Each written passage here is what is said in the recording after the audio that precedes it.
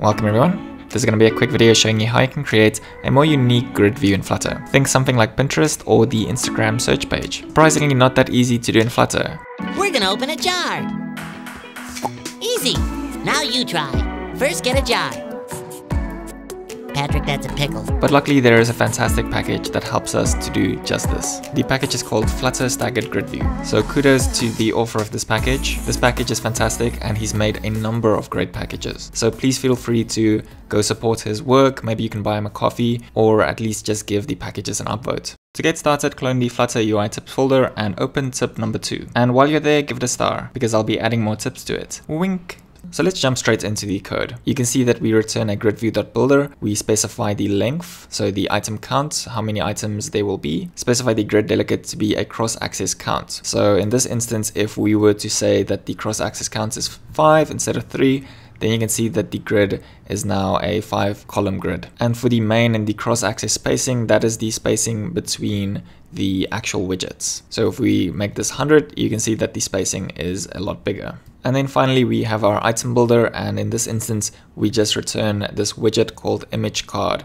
And this is the actual image that is shown on the screen. And if we take a quick look at the actual data, it is stored in this image list. And you will see that some of these images have a different sized height, which will come into play later. So 500 by 500 means the width is 500 and the height is 500. However, some of them have a different sized height. So back to the code, let's explore how we can do it with the Staggered Gridview package. First things first, we will also need to remember to import the Flutter Staggered Gridview package. So now I'm going to return the standard staggered grid, and you will see that no change has happened. It is still the exact same. So in this instance, we will return a count builder, and we are only going to explore the count builder, but please note that there are other builders as well. But to keep it simple, let's just explore the count builder. Again, we specify the cross-axis count to be 3. If we were to set this to 5, then it will return 5 columns. And again, we specify the item count and we return an image card, and then a main axis spacing and a cross axis spacing. However, there is one extra thing to take note of, and that is the staggered tile builder. And in this staggered tile builder, we get a reference to the index, so the current index, and there are a number of different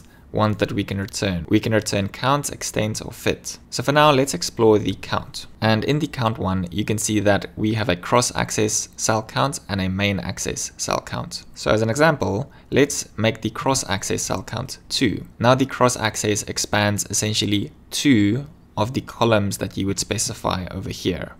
So if we were to change this cross-axis count to 6, you can imagine that our grid is divided into 6 different columns, but we are specifying that the actual item that we are building should expand 2 of those columns when it comes to the cross-axis extent, and just 1 when it comes to the main axis cell count. If we were to make this 2 and 2, then you will see it's exactly the same as saying that the cross-axis count should be 3, and this should be 1 and 1. That gives the exact same results. Okay, so let's move on to the Instagram example. So now I'm just going to return Instagram. And this is where it's getting a little bit more interesting. Here you can see that some of them are big and some of them are just the standard size that we had before. So let's explore what is happening. We are doing the exact same thing. We are saying that the cross-axis count is 3. However, this time in the staggered tile builder, we are using the count as well. However, we have some logic to say that if it is divided by 7, has a remaining value of 0,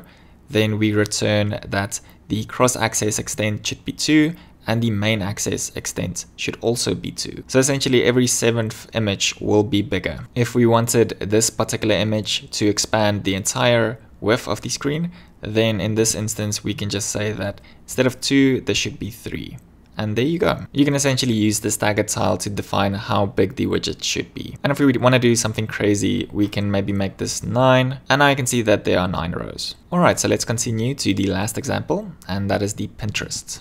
And in my opinion, this is the most interesting one. Here, the height of the item is defined by the actual height of the image. So remember that I mentioned in the image data, some of these images have different heights.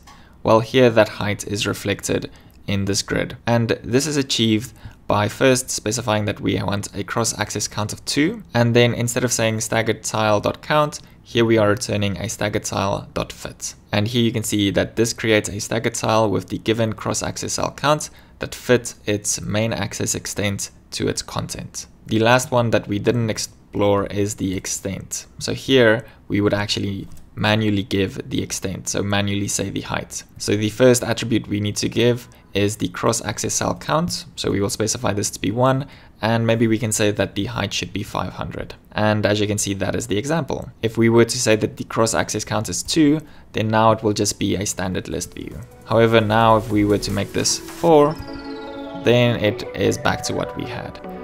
I hope you see how this works, and I hope you see how this can be useful. This is honestly one of my favorite packages and has been tremendously useful. Thanks for watching, and yeah, I'll see you in the next UI tip video. Cheers!